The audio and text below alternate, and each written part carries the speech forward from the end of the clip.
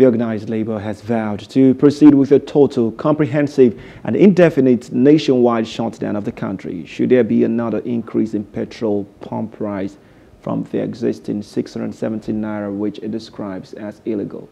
NLC President Joe Ajaero gave the notification at the African Trade Union Alliance meeting in Abuja, where Organised Labour also warned that against undermining the demands of the union.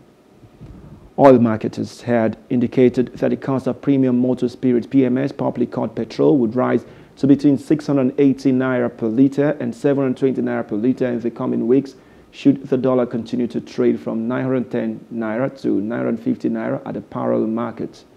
They also hinted that dealers seeking to import PMS were being forced to put the plans on hold due to the scarcity of foreign exchange to import the commodity.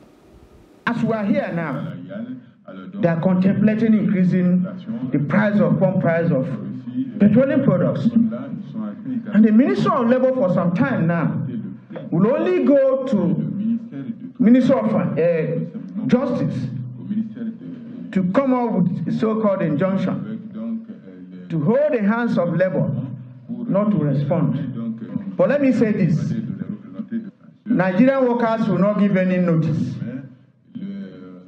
if we have not addressed the consequences of the last two increases and we wake up from our sleep to hear that they have tampered with it again, prices.